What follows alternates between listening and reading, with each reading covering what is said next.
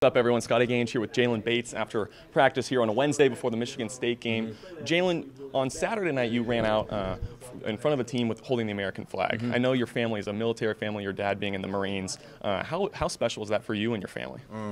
It was really special because I know my dad really holds that pride of a serving America like really close to his heart, and he came to tears whenever he learned that I was holding the flag again.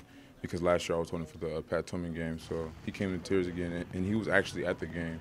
It was a coincidence, so it just meant a lot to him, and it means a lot to me when it means a lot to him. So I mean, the honor of it was just cool. Yeah, and you talk about he came to tears. Did you call him on the phone and tell him, or how did that go down? Well, it was actually in person when I found, because I found out on Twitter, so they wasn't telling me.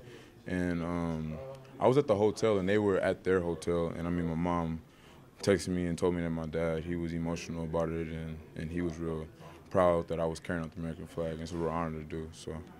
Yeah, and Saturday was your first start as a Sun Devil, and I know it's been a long journey for you, including a 2016 knee injury that you've gotten over with a competitive mindset all summer. How have you been taking the game weeks now, coming off of such a busy summer? Just with a grain of salt. I mean, just day by day, just stacking good practices, good film sessions on top of each other, just stacking, just like trying to get better, like finding something like small things to get better at every day, and not thinking about the whole week, but just thinking about small little portion of the week, you know what I'm saying, and just getting better at that. So. And Saturday you also recorded your first tackles as a Sun Devil, and as I said, it's been a long journey for you. How special was it for you to get your first tackles for Arizona State the other day? It was real special, especially since my parents were in the stands, and family just watching me, and crowd was just like, just the energy in the stadium was just crazy, and it was just fun. I mean, it was a long time coming, so it was just fun for me to do that.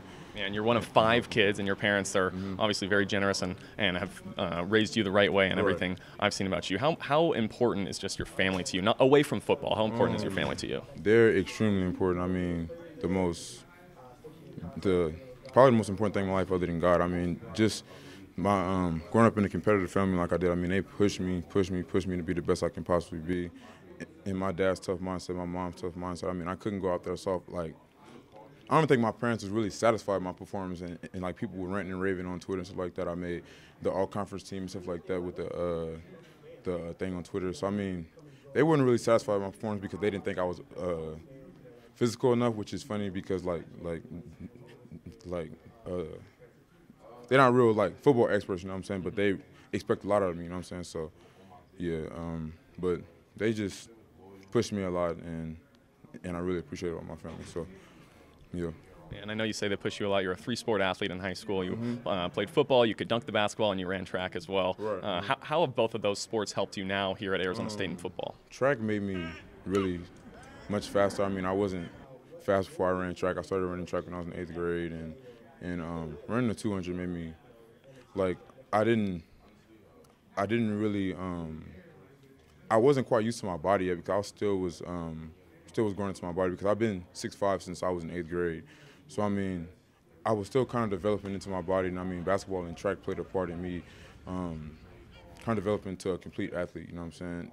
And I feel like I'm still taking time to develop my body. So it's just a process. I mean, but those sports really helped me though. So. And now fast forwarding into this weekend against Michigan State, I know you're all excited. It's one of the biggest games in the country this weekend. How's your mindset been going into Saturday night? Physicality is a big word for me. I'm just going into every film session, going into every practice. I just think that physicality is going to be the biggest thing for us up front.